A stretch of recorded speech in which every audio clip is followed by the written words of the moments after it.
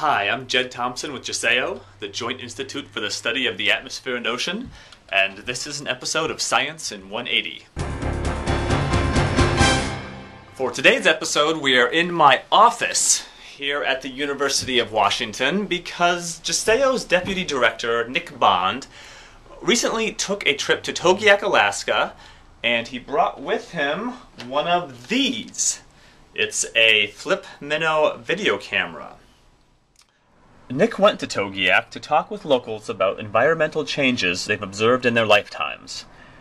His research is focused on how climate around the Bering Sea affects the marine ecosystems, and he wanted to share his expertise with the residents because Togiak is a community that relies heavily on salmon and marine mammals such as seals and sea lions for its food supply. This is what it's all about, and Nick's first activity in Togiak was to visit a local school where he made a presentation about the weather of western Alaska. Groups of students then used what they learned to identify extreme weather events on atmospheric weather maps. A community meeting was held later in the evening, and Nick spoke with a small group of locals about sea ice and how fast it is expected to decline. He also asked the audience about which aspects of the climate they've seen change the most. One lifetime resident, Frank Legusic, sat down with Nick for an interview on that subject. From the looks like 60s, late 60s and 70s, the weather has been changed a lot, and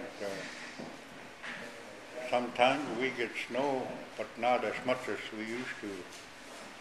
And I assume the seals have changed also in where they are, right? Yes, when I was about 12 to 15 years old, we went down to Hagemeister Spit there in end of May, first part of June, and we see close to 1,000 seals popping all over in that one cove. So many, you couldn't even know which to shoot. Now there are not that many anymore. So there you have it. I would like to give a special thank you to Nick Bond for being willing to take this camera with him on his trip to Alaska, and thank all of you for watching this episode of Science in 180. I'm Jed Thompson, and I will see you next time.